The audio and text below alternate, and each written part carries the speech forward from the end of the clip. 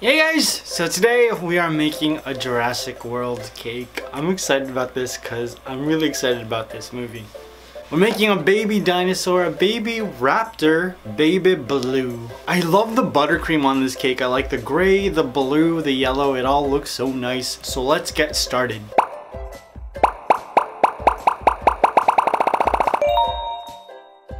To create this cake, the first thing I did was hot glue gun a PVC pipe into the middle of my cake board. Once it hardened, I added my first layer of cake, which was a 6-inch round vanilla cake. I added some fresh blueberries into my vanilla cake. If I were to go back and do this again, I would probably add dry blueberries.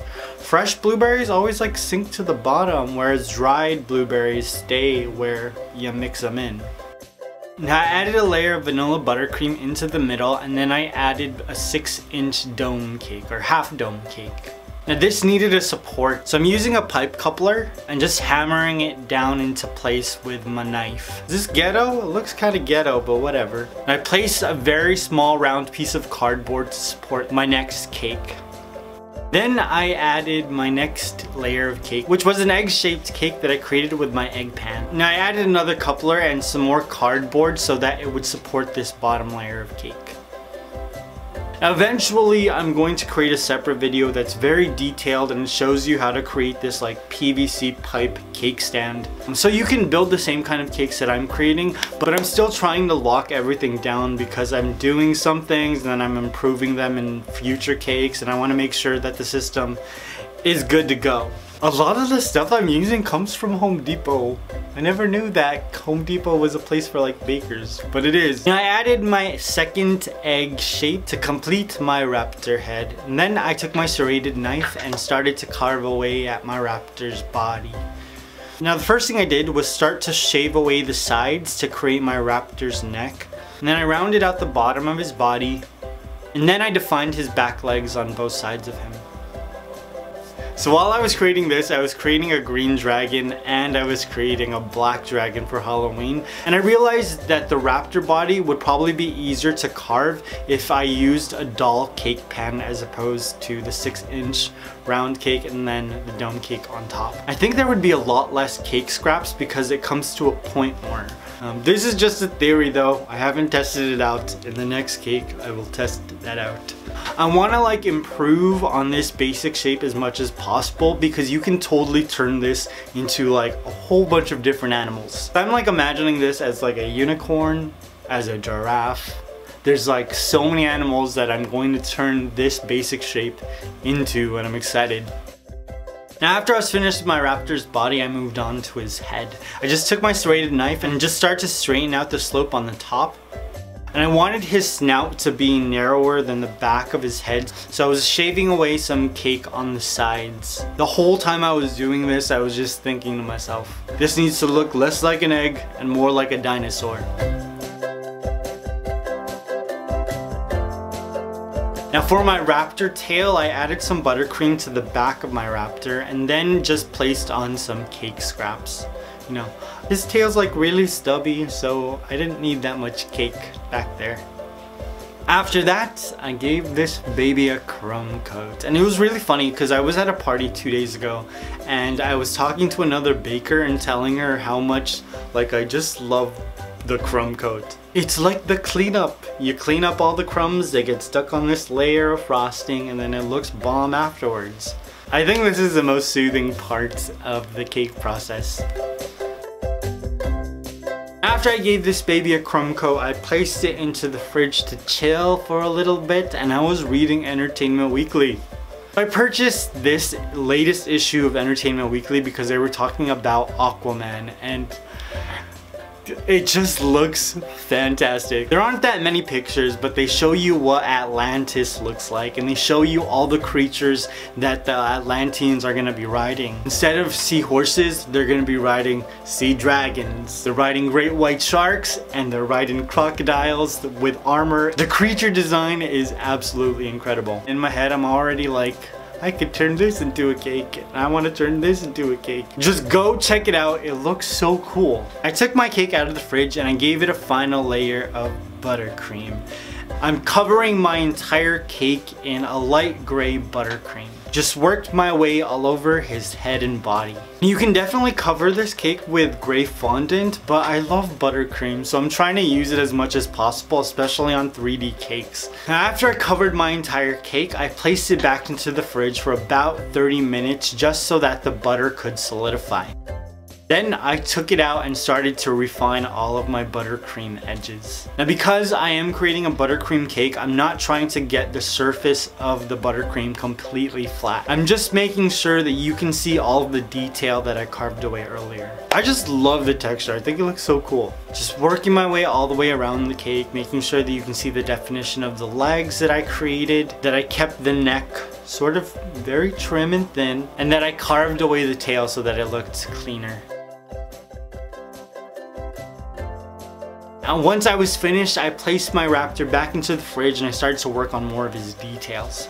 Now, I rolled out some very bright orange and I let it sit out for about 2 hours. Now I cut out a circle using one of my cookie cutters, and then I added some detail using some yellow and white food coloring. I didn't want it to just be orange, so I added like this firework shape into the middle. I diluted some black food coloring with some vodka and added that to the edges of the eye. And then I gave my Raptor 2 catch lights with white fondant. A big one and then a tiny one to give it a little bit more of a sparkle. And I set that aside and started to work on my Raptor's extremities, his limbs, his arms, his feet.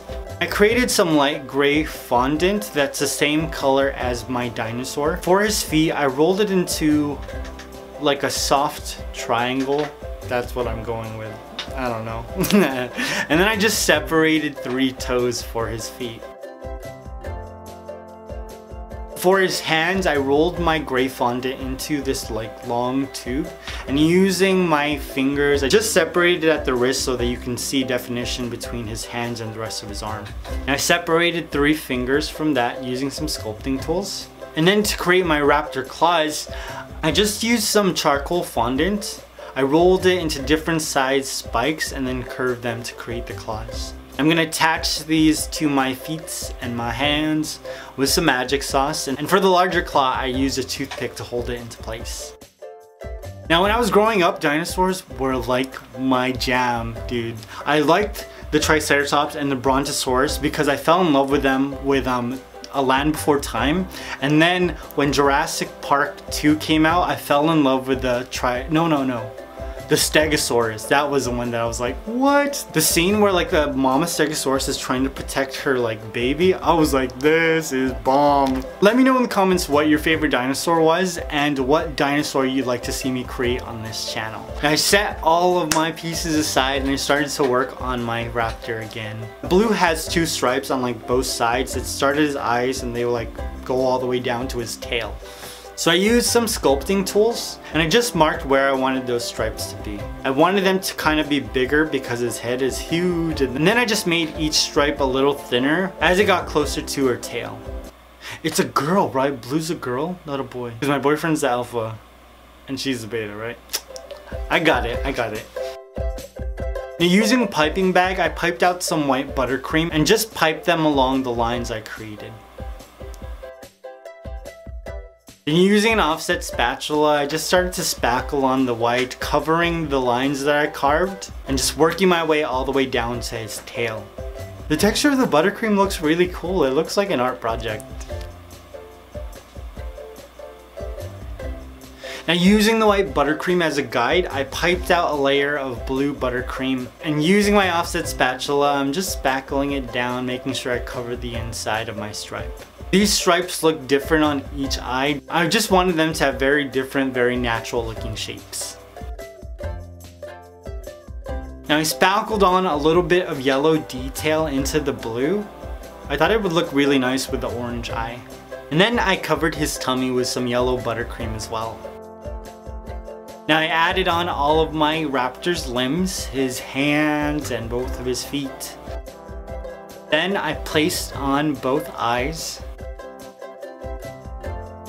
And then using a black rope of fondant that I created with this what is this, clay extruder? Fondant extruder? Yeah, something like that. I just added it on to create his mouth. And then I finished it with some coconut shavings that I colored to look like hay. And voila, my baby raptor, baby blue, was complete. He looks so, oh my god, I'm excited. This looks really good. I love the 3D shape I was able to create. I love the subtleness of the gray and how it makes the blue, the orange, and the yellow pop.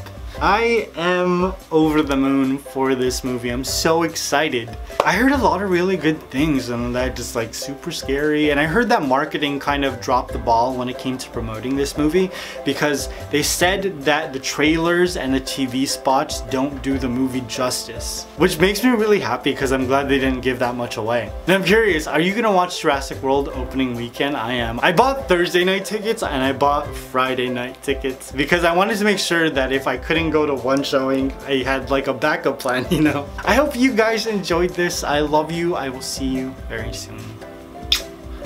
Peace!